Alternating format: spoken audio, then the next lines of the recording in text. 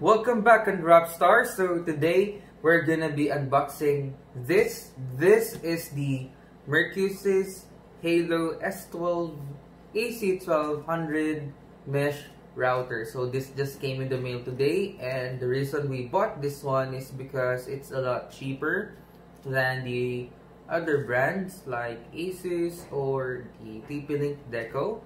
This one we only got for 3,499 Philippine pesos, or around $70 US. So it's very cheap for a mesh router with dual band. So let's get to the unboxings.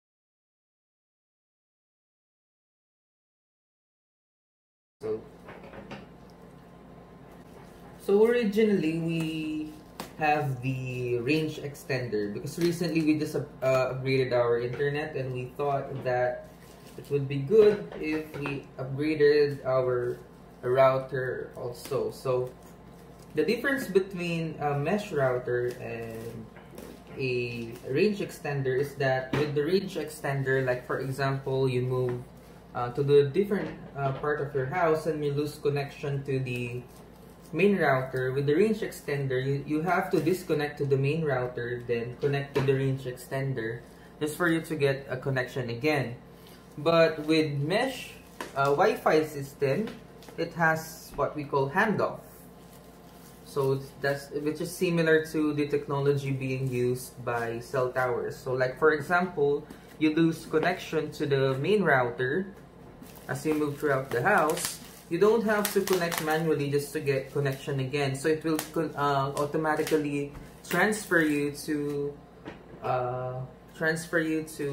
another one of the router for you to have a connection again. So here it is.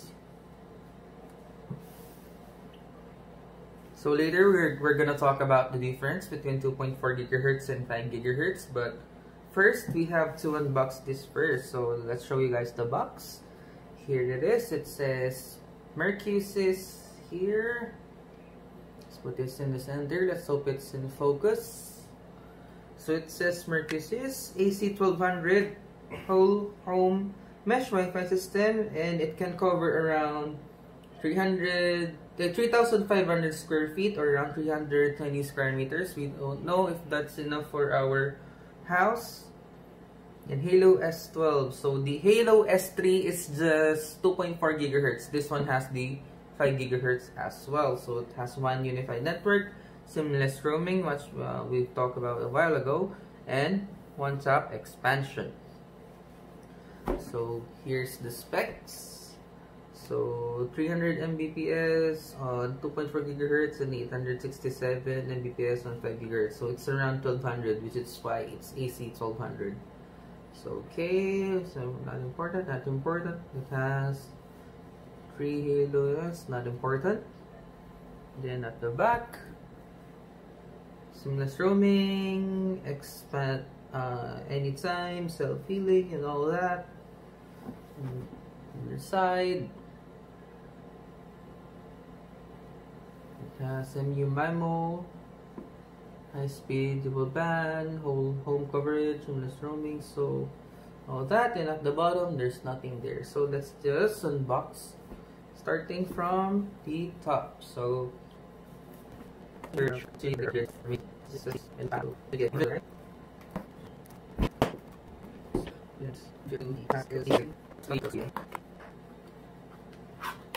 okay.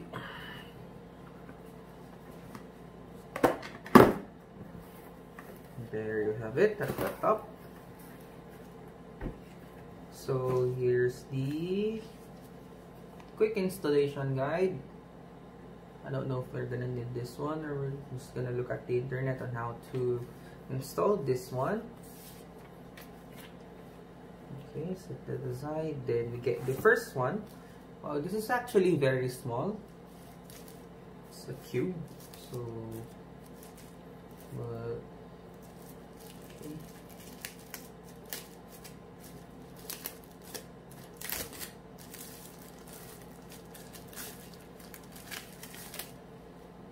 Here's the power port, then the Ethernet cables, then reset button, then there's nothing on the side. In front it says pair, so it's very easy to connect to each other. Just click pair. So at the bottom, there's nothing there. There's some holes for ventilation, and then you get another two because this is a 3-pack package. So okay, just the same. Then one Ethernet cable. This is for the connection for the modem and the first router, the main router. So you don't have to connect the other routers through cable. You can do that wirelessly. That's why you just have one. But if you want to connect them through cable for a better connection, for a more stable connection, that's possible as well. But we don't want to do that here because we don't need that. Then power cable. We're gonna get 3 of these. Here it is.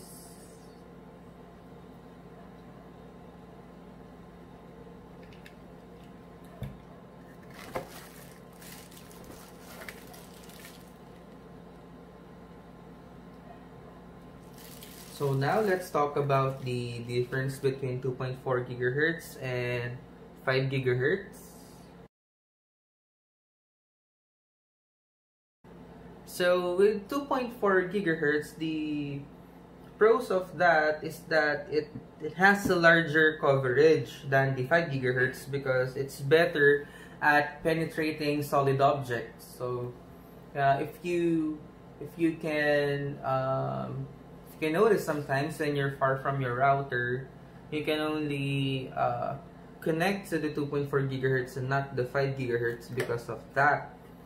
So, but the cons is that since many devices use that frequency as well, like microwave oven and Bluetooth devices, you get a lot of interference. So if you can notice sometimes when you are using your Bluetooth headphones while connected to the Wi-Fi, sometimes you lose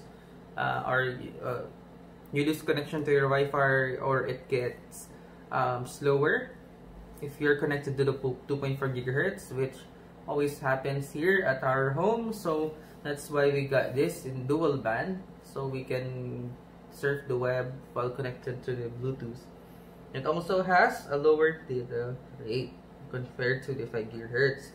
But the 5 gigahertz, the pros is that it has a higher data rate and it's less prone to interference because fewer devices are using the same frequency. So the cons, however, is that it has a smaller coverage area and it doesn't penetrate walls that well. So that's the main difference of the two. So if you don't want to dive in very much further, that's the information that you need.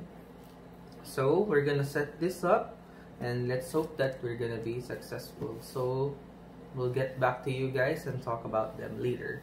So okay.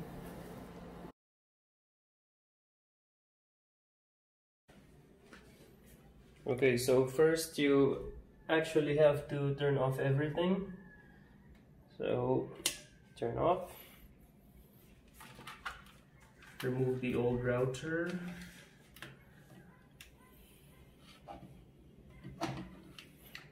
Disconnect.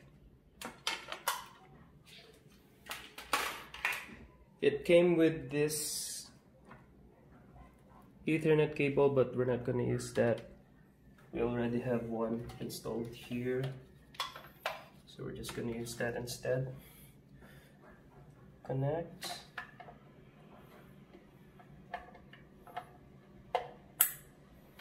And then power. Okay, doesn't want to go in, so we're going to have to find a slot. Something like that. Okay. Right. And then it says power on the router and wait for it to start. turn on the modem. Okay, so we actually have to let the router turn on first. I don't see the, oh, there you go. Okay, I don't see any lights.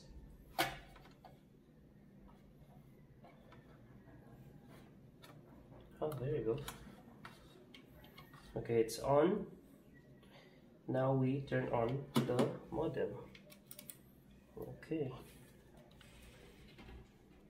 So now that we are on, oh, maybe just to be safe, let's wait for the modem to initialize. Fiber takes a while. Let's just wait a moment. So we're gonna configure the network now. So let's get to the browser.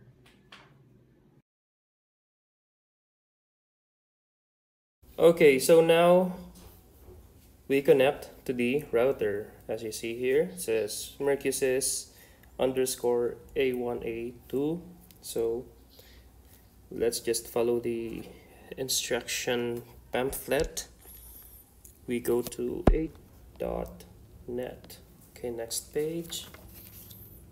Follow the step-by-step instructions of quick setup. Okay, so we have to create first.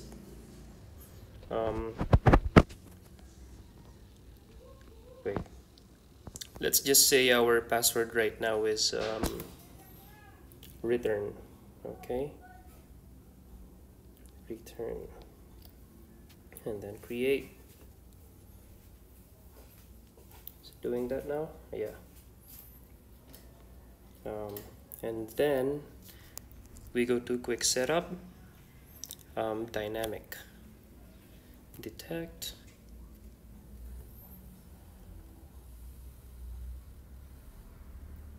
and then maybe we go, wait, did it do something? Right, let's detect again. Maybe we go next. Okay, wireless network name. Let's name it Galaxy. Okay, and then our password is, let's just say it's return. Next. Password must be more than 8 characters. Okay. Let's just say return. Nope.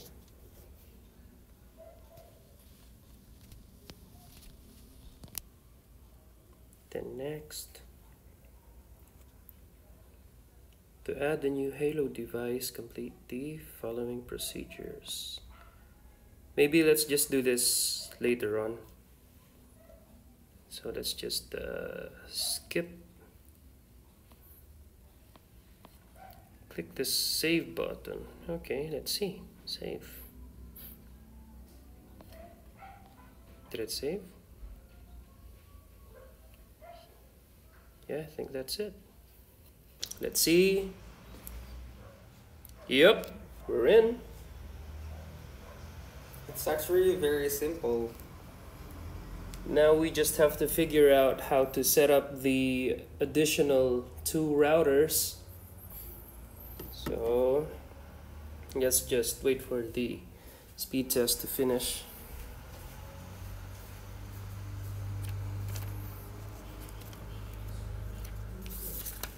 And just read the instruction. Alright, so there you go.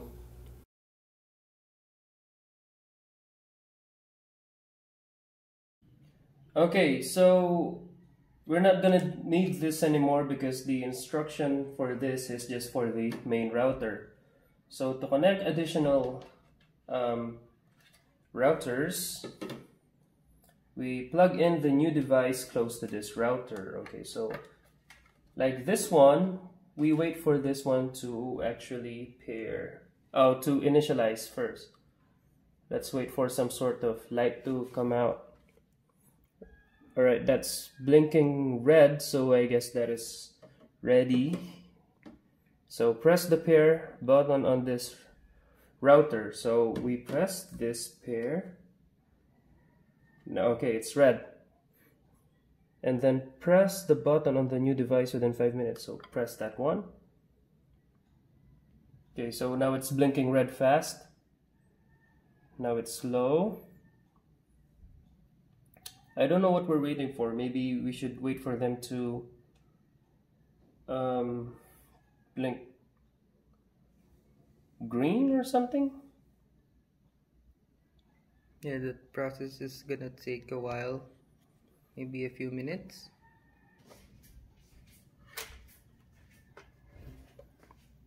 There. Oh yeah, I saw a green light over here. Maybe it's almost done. Oh, look, done. The device is successfully added to your mesh network. So I guess that's it. So let's do that for the third one. Okay, so I suppose if we plug this one off, it should be good already. There's a red light over there. So I guess that one's already paired. Okay, so let's unplug this one. So this one is good. Let's go over to the other one. Let's add another one. Okay, power. It's blinking red.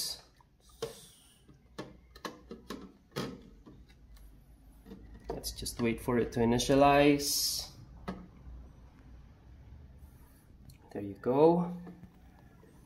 Now we do the same process. We press pair on the main, and then we press pair on the other one. Okay, so initially it's gonna be blinking like an amber, something orange, and now it's red. So again, we have to wait a while.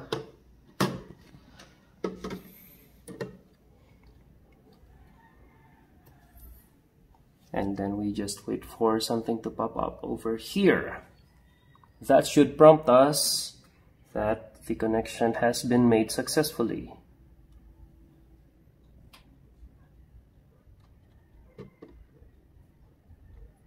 Okay, let's just wait. Something coming up here? Nope, not yet.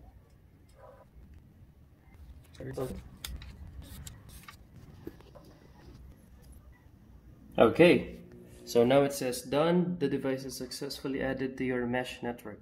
So let's click on complete. Let's wait for some devices to pop out.